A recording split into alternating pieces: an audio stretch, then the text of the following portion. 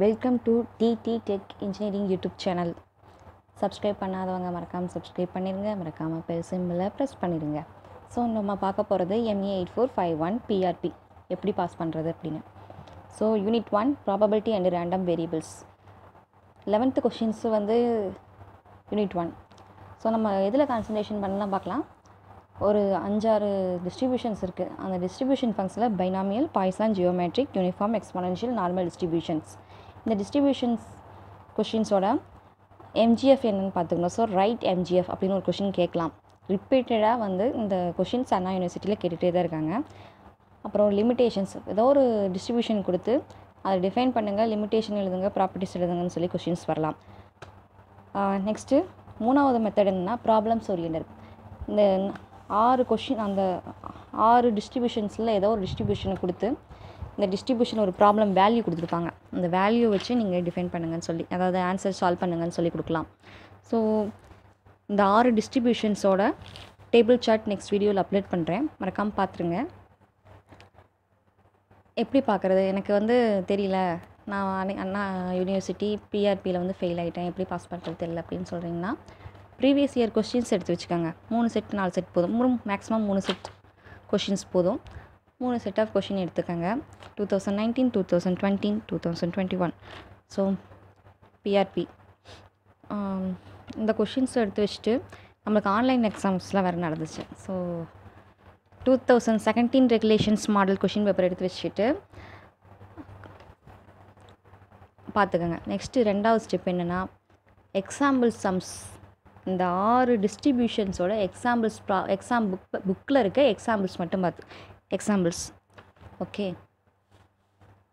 Pass பண்ணிடலாம். Next moment generation ஃபங்க்ஷன்னு தனியாக ஒரு டாபிக் இருக்குல்ல, அந்த டாபிக் இருக்கிற கொஷின்ஸ் எல்லாம் எக்ஸாம்பிள் சம்ஸ் பார்த்துக்கோங்க போதும். ப்ரீவியஸ் இயர் கொஸ்டின்ஸும் எக்ஸாம்பிள் சம்ஸ் மட்டும் பாருங்கள். நெக்ஸ்ட்டு பேஸ் தியரம் ரொம்ப ரொம்ப இம்பார்ட்டண்ட். 2 மார்க்கில் கேட்கலாம், 4 மார்க்லையும் கேட்கலாம். டேரெக்டாக 8 மார்க்கில் கேட்கறதுக்கு சான்சஸ் கிடையாது, ஏன்னா அது சின்ன தியரம் தான். அதை டிஃபைன் பண்ணிவிட்டு அது ஃபார்முலா கொடுத்து ஒரு சின்னதாக ஒரு கொஷின் கேட்பாங்க, அவ்வளோதான். ரொம்ப இம்பார்ட்டண்ட்டு. ப்ராபபிலிட்டி வந்து நான் 2 மார்க் போட்டிருக்கேன். நீங்கள் ப்ராபபிலிட்டி இல்லை 2 மார்க் இருக்குது, அதில் இருக்கிற ஃபார்முலாஸ்லாம் பார்த்துக்கிட்டிங்கன்னா 2 மார்க் அட்டன் பண்ணால் ரொம்ப ஈஸியாக இருக்கும். Okay, next unit 2 2 dimensional random variables. 2 dimensional random variables வந்து யூனிட் 2வா 12th கொஷினில் கேட்பாங்க. ஓகே, 12th கொஷின் நம்ம மோர் இம்பார்ட்டன்ட் கொடுக்க வேண்டியதுன்னு பார்த்தோம்னா கோவேரியன்ஸ் கார்லேஷன் கோஎஃபிஷியன்ட்னு ஒரு டாபிக். அந்த டாப்பிக்கில் ஒரு 4 மாடல் இருக்குது. அந்த 4 மாடல் என்னென்னு நெக்ஸ்ட் வீடியோவில் அப்லோட் பண்ணுறேன், மறக்காமல் பார்த்துருங்க. லீனியர் ரெக்கர்ஷன், அதில் ஒரு 2 கொஷின் 3 கொஷின் மாடல் இருக்குது, அதை பார்த்துருங்க. Transformation of random variable, central limit theorem.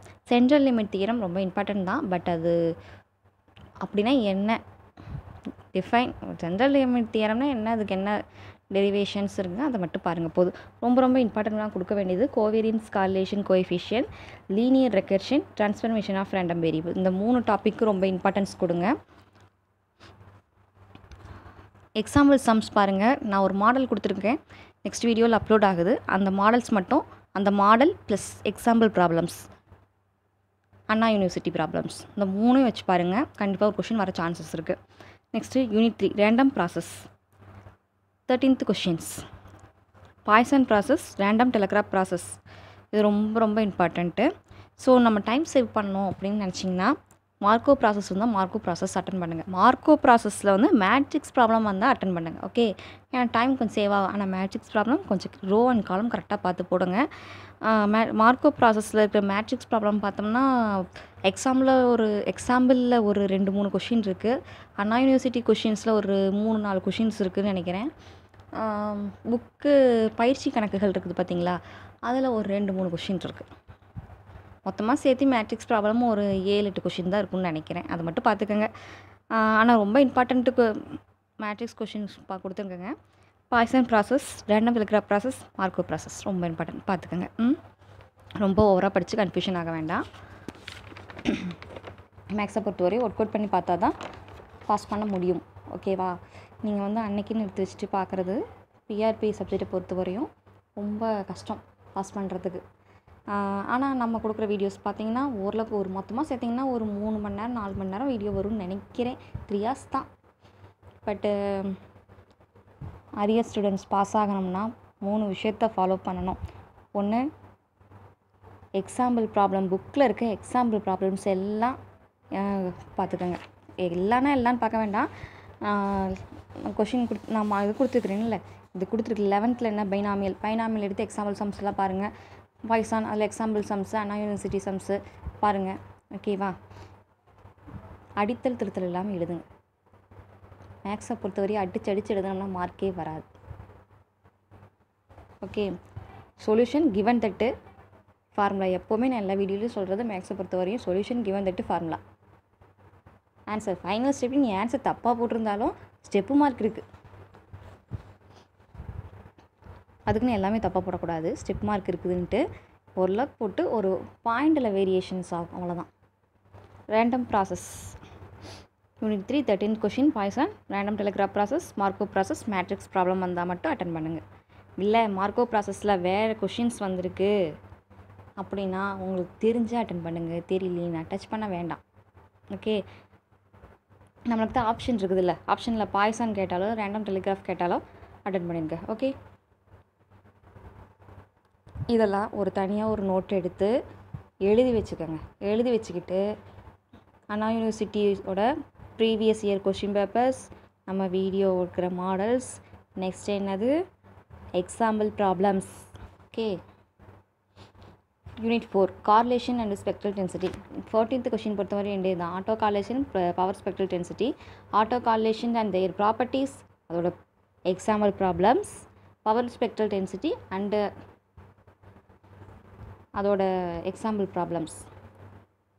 Next unit 5 linear system with random inputs. இதில் வந்து auto correlation and cross correlation function of input and output. 15th questions இந்த ஒரு topic தான். நீங்கள் யூனிட் 5 பொறுத்தவரையும் ஒரு 3-4 set of Anna university question paper எடுத்து வச்சுட்டு அதில் என்னென்ன கொஷின் கொடுத்துருக்காங்களோ அதை மட்டும் ஒர்க் அவுட் பண்ணி பார்த்துட்டு எக்ஸாம் போனாலே யூனிட் 5 நீங்கள் தாராளமாக அட்டன் பண்ணிடலாம். ஓகே, ஸோ அதே ஸ்டூடெண்ட் பயப்பட வேண்டாம். நீட்டாக எழுதுங்க, அடித்தல் திருத்தல் இல்லாமல் எழுதுங்க. ஃபார்முலாவை எப்போவும் மறந்துடக்கூடாது. ஸ்டெப் மார்க் மேக்ஸை பொறுத்தவரை எப்படி தெரியுங்களா? சொல்யூஷன் கிவன் தட் ஃபார்முலா நீட்டாக எழுதிட்டிங்கன்னா 2 mark. 8 mark question, 13 mark question, 15 mark question, 16 mark question இருந்தாலும் அதை மட்டும் எழுதினா 2 மார்க் ஈஸியாக அடிச்சுட்டு எழுதிட்டு போயிட்டே இருக்கலாம்.